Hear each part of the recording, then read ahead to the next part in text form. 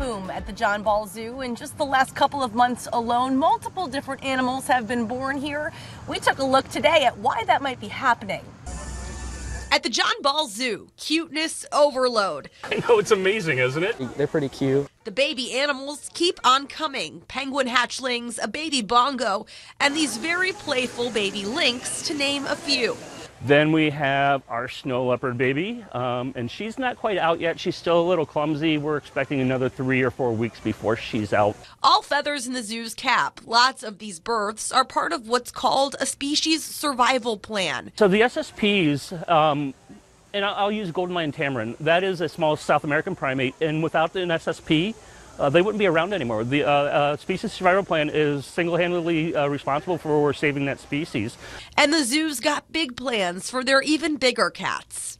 Well, we are actively pursuing breeding tigers.